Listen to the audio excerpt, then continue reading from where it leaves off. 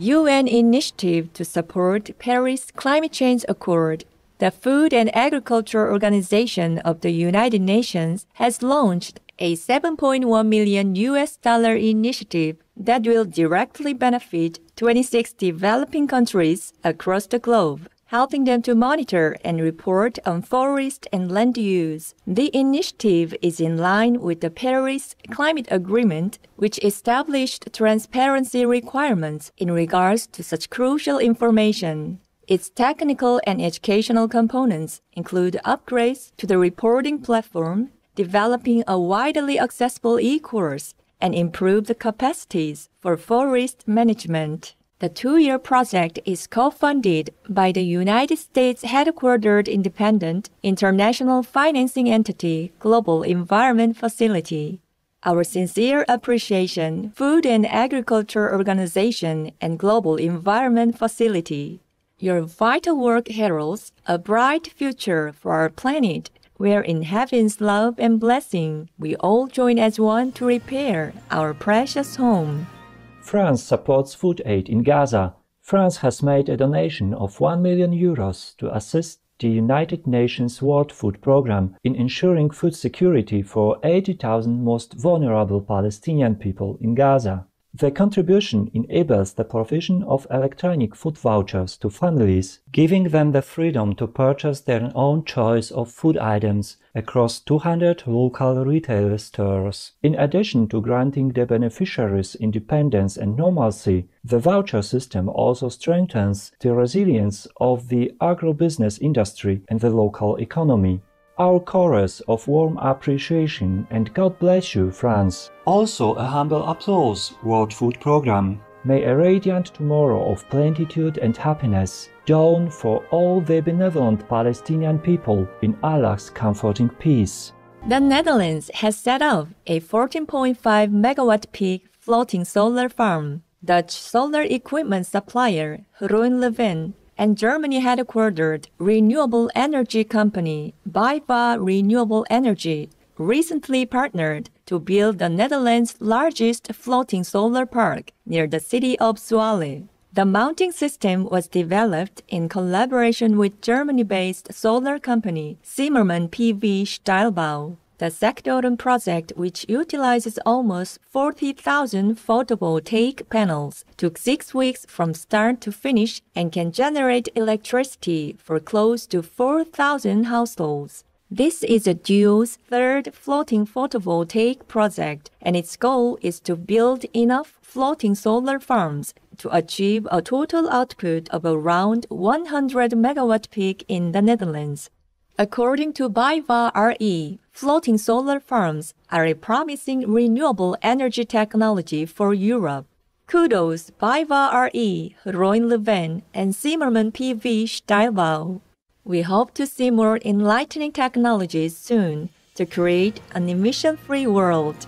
Taiwan, also known as Formosa, a Shining World Leadership Award for Compassion recipient, plans to transition to an all-electric bus fleet. The government of Taiwan, Formosa, will invest over $972 million to help develop the electrification of buses on city, countryside and highway routes on the island by 2030. This news was announced by Deputy Minister of Transportation and Communications, the Honorable Huang Yulin, at the International New Energy Vehicle Forum, organized by the European Chamber of Commerce, Taiwan, Formosa and partners. Deputy Minister Yulin also stated that Taiwan, Formosa, was interested in collaborating with the European Union to achieve technical advancements such as enhancing battery durability and expanding the range of electric vehicles. In addition, the government also promotes the development of e-scooters and motorcycles, as well as partnership between companies to support the sector.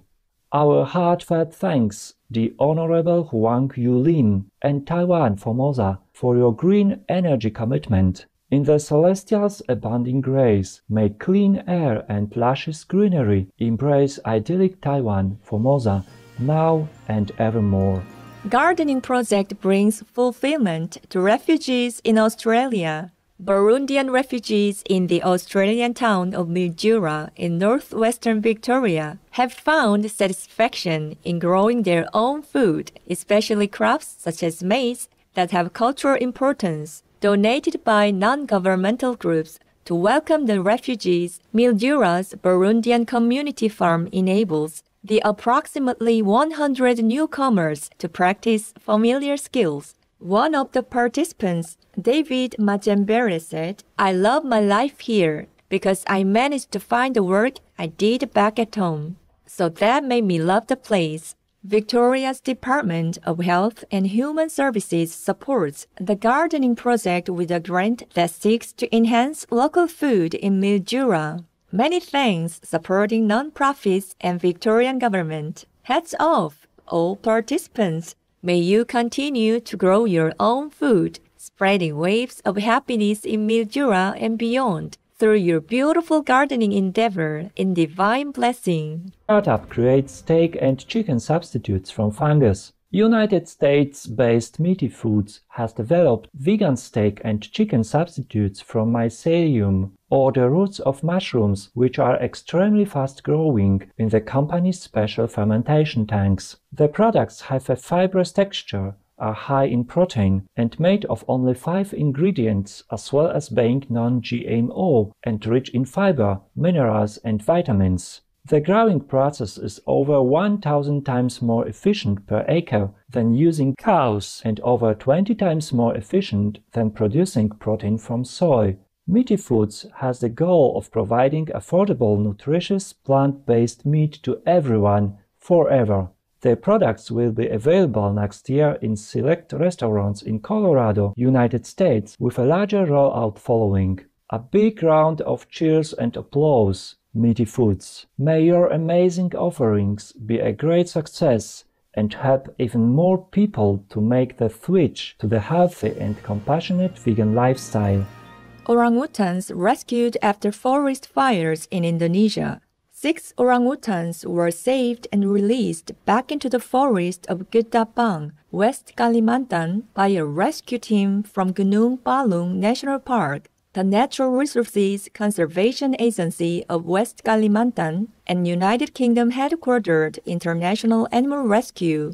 Among the 6 orangutans were a mother and baby, nicknamed Mama Sifa and Sifa, whose forest home had been burned down. They had been found wandering around village plantations, looking for food and having serious health issues. After being given immediate medical care, they were relocated to an area of the forest deemed suitable for them.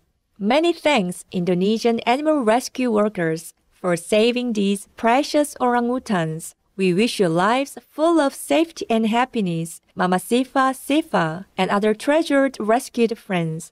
May all wildlife habitats be caringly guarded as we become better Earth guardians in heaven's divine protection. Supreme Master Ching Hai thankfully present Gunung Palung National Park, the Natural Resources Conservation Agency of West Kalimantan, and International Animal Rescue, each with the Shining World Compassion Award, with all love and gratitude. Also, a humble contribution of $20,000 to International Animal Rescue in support of their compassionate work. May the heavens grant good health, long lives, and protection to all involved, as well as the cherished wildlife who are blessed with your devoted care.